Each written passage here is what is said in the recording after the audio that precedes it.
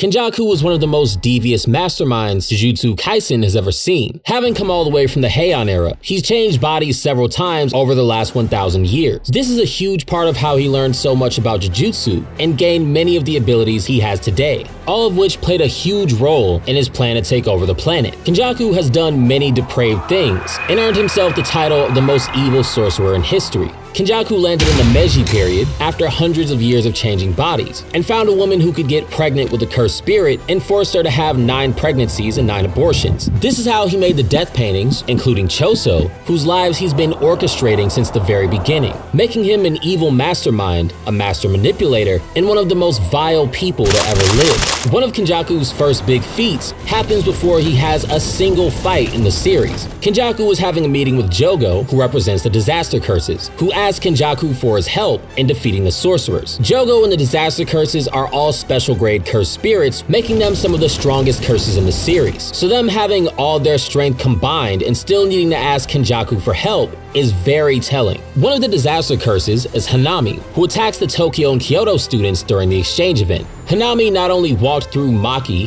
Inumaki, Noritoshi, and Megami, but also took 5 black flashes from Yuji and a playful cloud strike from Todo, all in the same day.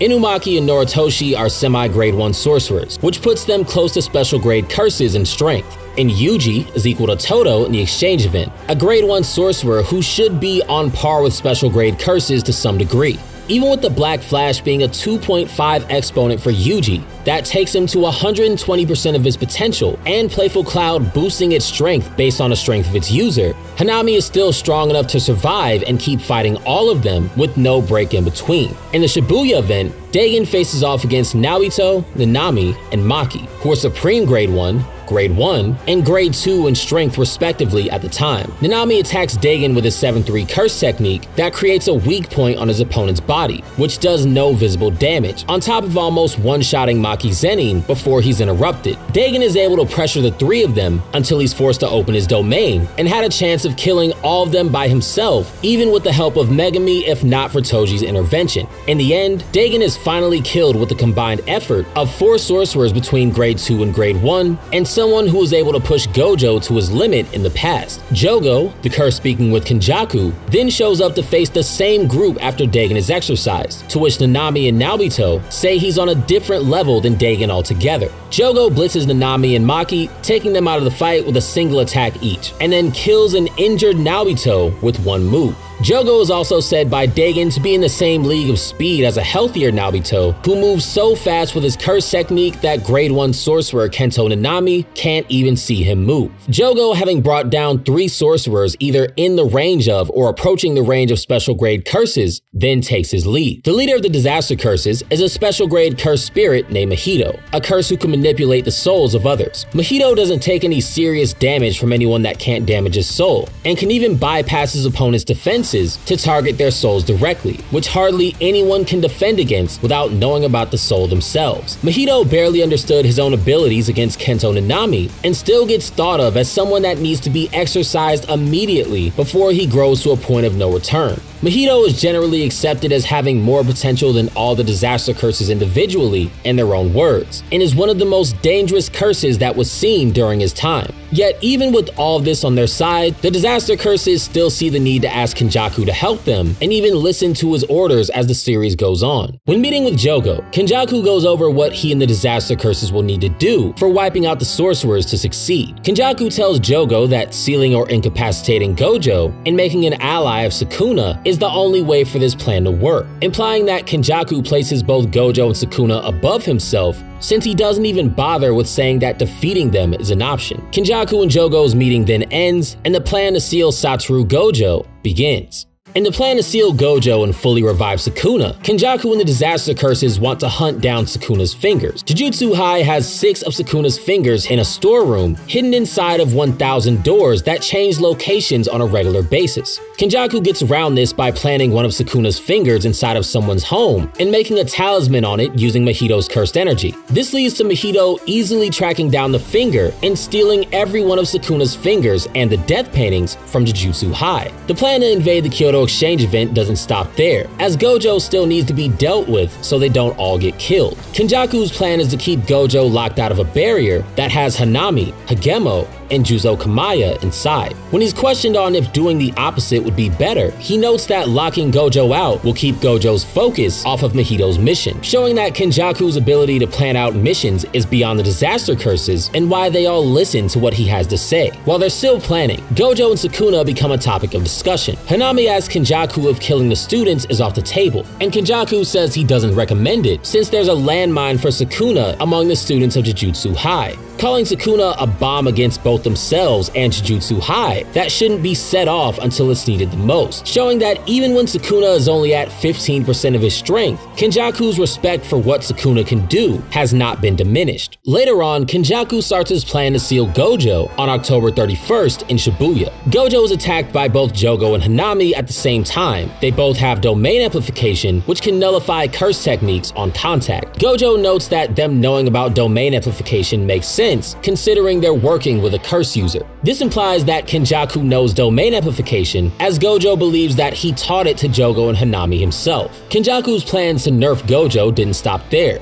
as he went much farther with making sure Gojo couldn't use the full extent of his abilities. Gojo is fighting Jogo and Hanami and Choso in an area surrounded by civilians, which Kenjaku set up due to Gojo being at his strongest when he's alone, because anyone around him will be killed or get in his way. This is one of the many benefits of Kenjaku having the memories of Suguru Geto, Gojo's best friend, giving him detailed knowledge on Gojo's strengths and weaknesses, and many other events in the series. Kenjaku's plan succeeds, and Gojo is stopped from using red, blue, or hollow purple to wipe out Jogo, Choso, and Hanami. Kenjaku finally puts the nail in the coffin to seal Satoru Gojo, and gets him exactly where he wants him. After being forced to use his domain expansion to wipe out 1,000 transfigured humans, Kenjaku places Prison Realm next to Gojo's body. He then appears in front of Gojo and his dead best friend's body to flood 3 years worth of memories into Gojo's mind, meeting the 1 minute requirement of time passing in someone's head for them to be sealed. Kenjaku then succeeds at trapping Gojo inside of Prison Realm and seals away the strongest sorcerer his generation had ever seen. After sealing Gojo, Kenjaku moves forward with his plans, and the disaster curses aim to wipe out the rest of the sorcerers in Shibuya. Kenjaku is then approached by Nanako and Mimiko, who he made an agreement with to give Suguru's body back after his mission was complete. Kenjaku then mocks Nanako and Mimiko for not using a binding vow, and basically laughs and sends them on their way, basically getting the two of them to work for him for free and keeping Suguru's body for himself. After a long fight between Mahito, Yuji, Todo, and Nobara, Kenjaku walks in on Mahito being hunted down by Yuji. Yuji then charges after Kenjaku, wanting to get Gojo out of Prison Realm, and immediately falls to the ground. Kenjaku explains that this is from one of the cursed spirits that he tamed, which he then piles on with many other cursed spirits to overwhelm Yuji even more, showing that he can pretty much overwhelm Yuji at any point in time with little effort. Mahito, still being alive, has unfinished business with Kenjaku, as the two never fully trusted each other to begin with. Mahito then lunges at Kenjaku, which Kenjaku dodges, barely even acknowledging Mahito's presence. This is an attempt by Mahito to attack Kenjaku with idle transfiguration to change his soul, to either kill him or turn him into a transfigured human. Kenjaku not only dodges Mahito, but targets Mahito with cursed spirit manipulation, and Mahito is then absorbed. Back to Kenjaku and Yuji, Kenjaku explains Uzumaki, cursed spirit manipulation's maximum technique.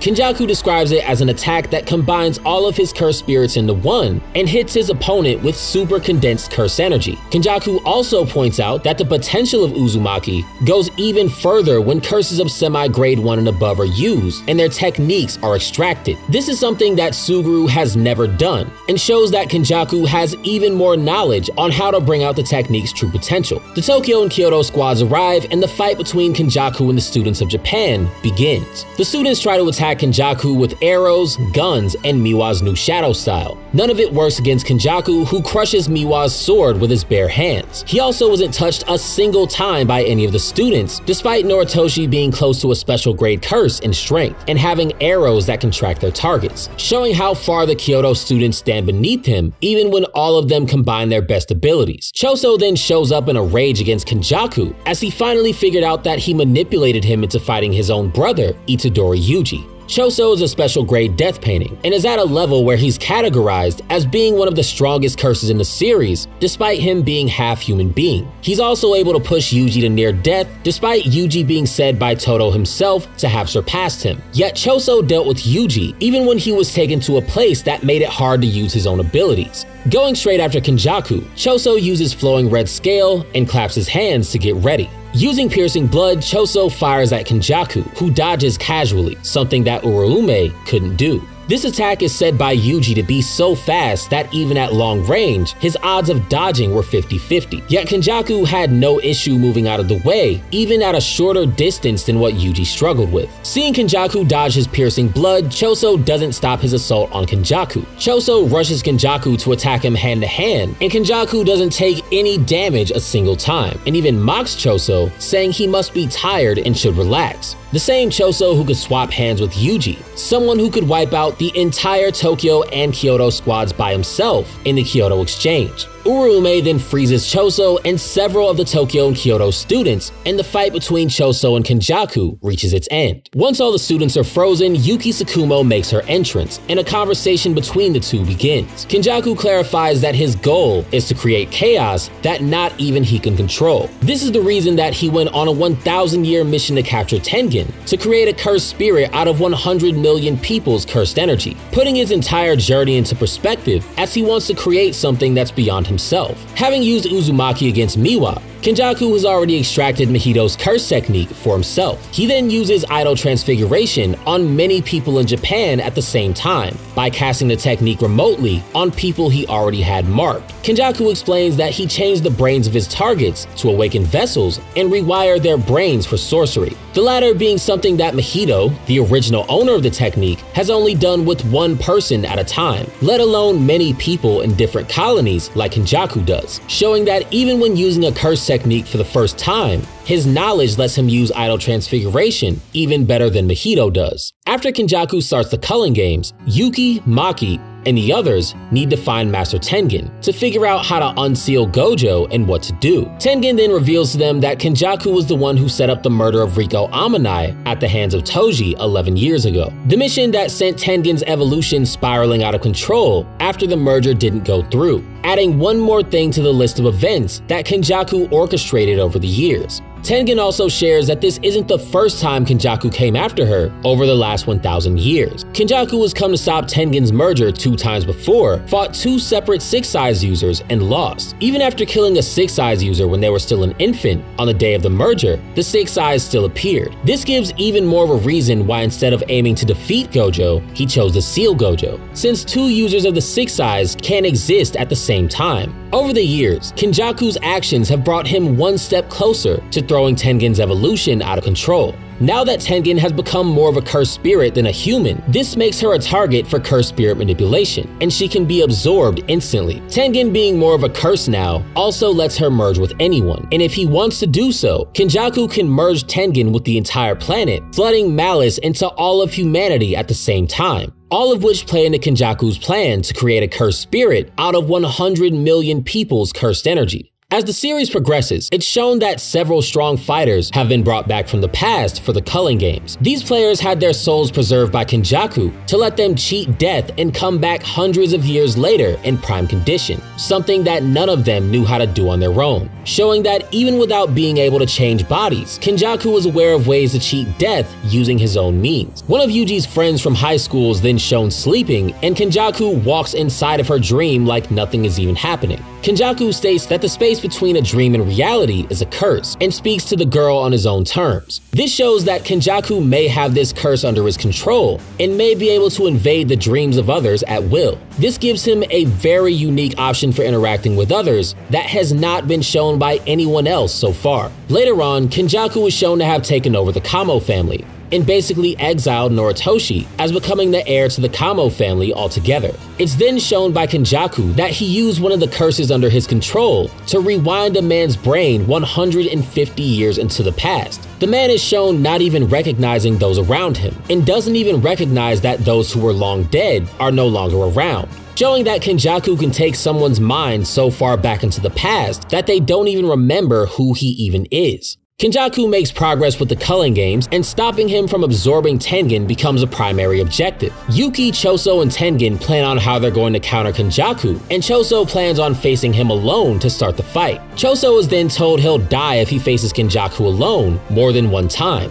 which neither Choso or Tengen refute. Even with him having strength equal to that of a special grade cursed spirit, Choso is no match for Kenjaku in any capacity, even in his own eyes. Kenjaku breaks into Tengen's barrier, and the fight between Choso and Kenjaku begins. After firing off a piercing blood against Kenjaku, Choso has a small piece of a supernova next to Kenjaku, which he detonates, and Kenjaku blocks using a single cursed spirit. This is the same attack that had Yuji reeling in pain, although this one is on a smaller scale. Kenjaku then shrugs off the entire experience and keeps moving. Even with Choso wanting to kill Kenjaku, or at the very least die getting him to expand his domain, Kenjaku is completely unimpressed, telling Choso that he and the other death paintings are disappointments and failed experiments when it comes to seeing what mixing a human and a cursed spirit can do. Kenjaku also proves that he's above Choso physically and mentally by showing him that he already understands Choso's plans before they were even completed. This further reinforces that there was no way for Choso to beat Kenjaku one-on-one, and without Yuki Tsukumo, he would have died with no contest. After mocking Choso for being so much weaker than him,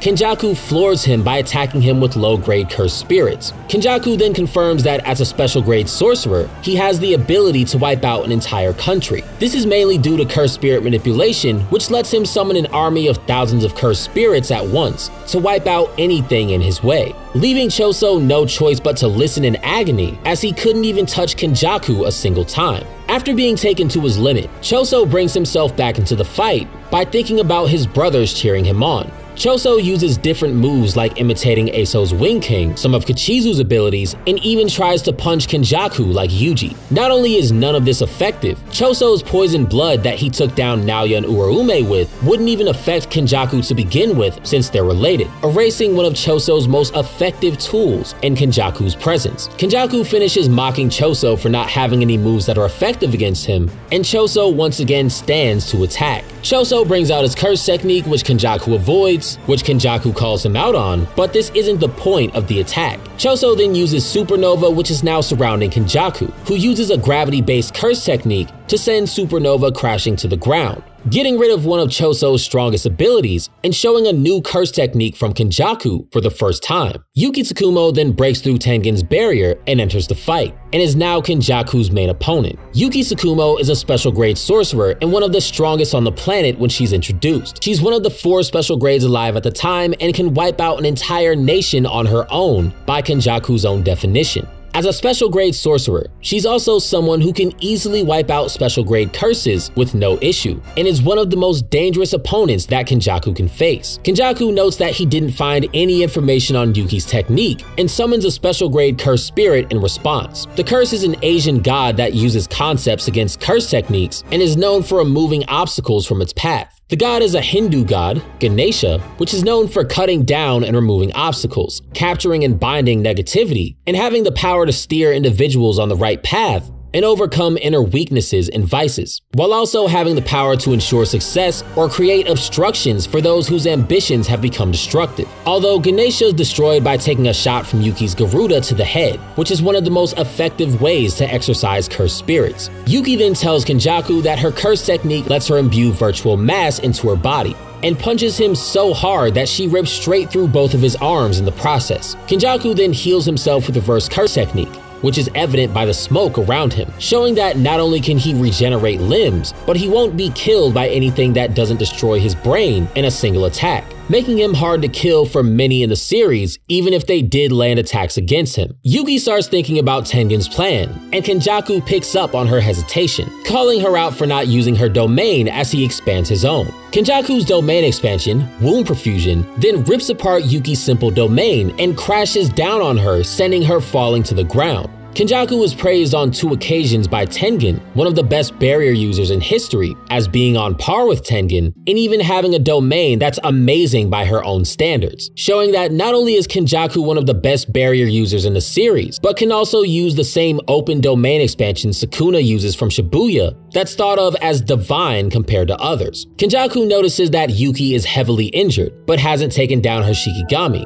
and the fight between the two of them resumes. Yuki eventually lands a clean hit to the head against Kenjaku using her Banbaye, but Kenjaku ultimately survives. This is spoken about by Kenjaku himself as Yuki being weakened from taking so much damage from his domain expansion that she had yet to recover from, with Kenjaku then fighting both Yuki and Choso at the same time. Seeing that Yuki is struggling to use her full strength, Choso buys Yuki time to recover with reverse curse technique. Yuki then uses this opportunity to heal herself and tags Kenjaku with a punch to the face, the same kind of punches that rip through both of his arms at the same time. Yuki notes that Kenjaku's curse energy has been chipped away by using reverse curse technique, which she also used moments before, making it highly likely that the only reason Kenjaku survived in the first place is due to Yuki's cursed energy being lower than it was before. Yuki and Choso then go straight after Kenjaku at the same time, with more malice than ever before. After dodging their attacks, Kenjaku brings out his gravity technique a second time to pin Choso and Garuda to the ground, and neither of them reach him. Yuki then notes that Kenjaku's gravity technique lasts 6 seconds with a 2 to 3 meter effective range around his body, showing that he can't always spam it and needs to cover the gaps using cursed spirit manipulation.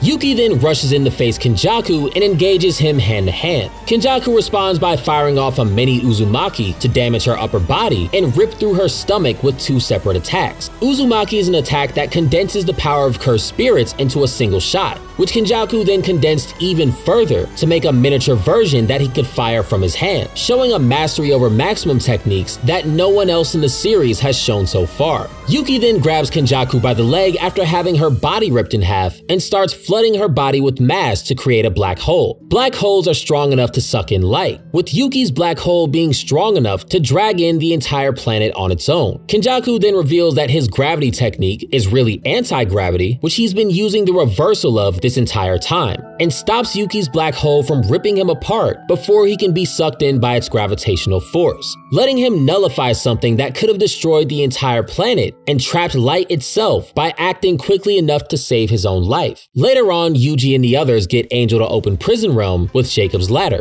and Satoru Gojo's unsealed. Gojo immediately goes after Kenjaku with no hesitation, and Kenjaku is saved by Sukuna, who's at 15 fingers. Kenjaku then tells Uraume that he would have died to Gojo immediately had Sukuna not been around, and Kenjaku is once again confirmed to be below Gojo and Sukuna, with no real room to say otherwise. A lot of people question why Kenjaku does what he does. Why does he want to take over the world and turn everybody into some giant cursed spirit? What's the whole point? Kenjaku is someone that's obsessed with seeing the upper limits of human potential. He lived in the Heian Era, which was called the golden age of Jujutsu sorcery, where people basically fought for their lives every single day and constantly became stronger and advanced their techniques. It's possible that through seeing all of this and seeing Sukuna, this sparked Kenjaku's curiosity of what human beings could do when they're pushed beyond what they would normally be. This started a 1,000-year journey for Kenjaku of constantly swapping bodies, where he constantly fought to overcome any obstacles in his way.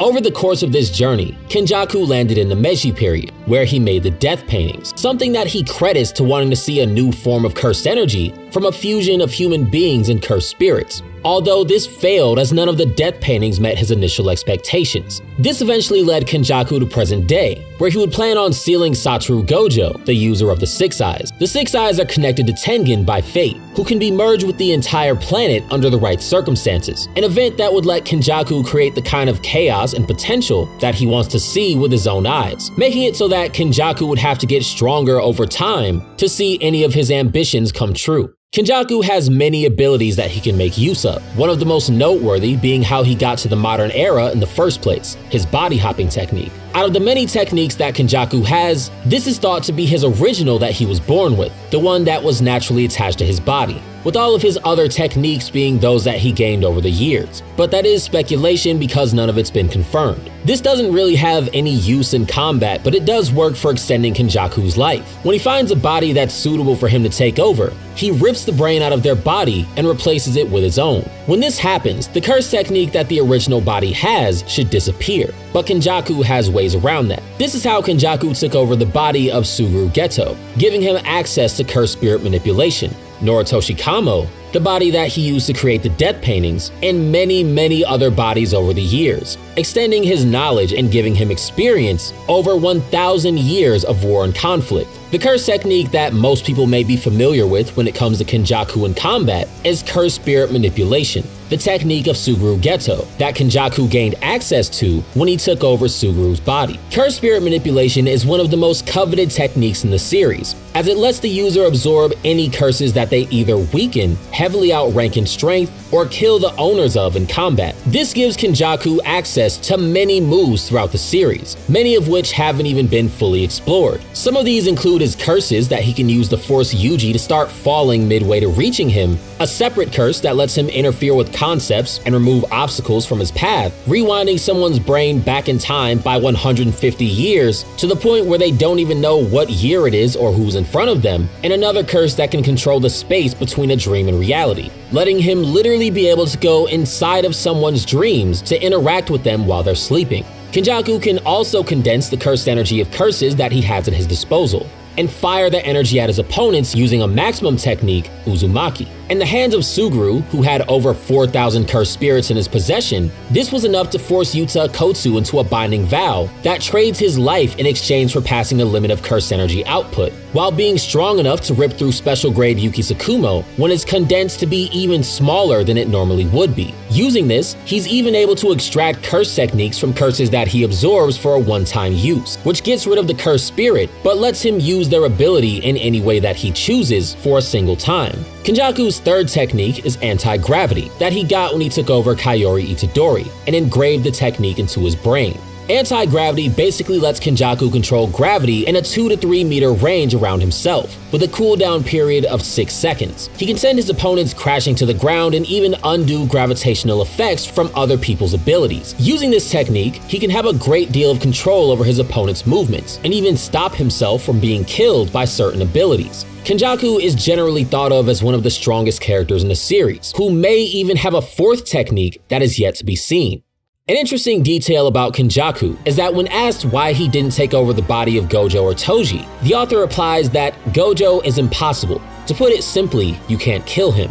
Toji wouldn't be impossible to take over, but there's a risk of Toji's heavenly restriction and Kenjaku's curse technique clashing when he takes over the body, causing some kind of malfunction. Meaning that if Kenjaku took over Toji, then he may have been overwritten by Toji's heavenly restriction, basically giving Toji a second chance at life for free. Hopefully that puts a lot of questions about Kenjaku to rest. There have been a lot of complaints about the fight between Kenjaku and Yuki that popped up in different places. This should give a bit of context to that and some more info on what Kenjaku can do that people tend to overlook. If you want to hear more about Kenjaku, then watch the video on your screen to see how he got as far as he did in the series.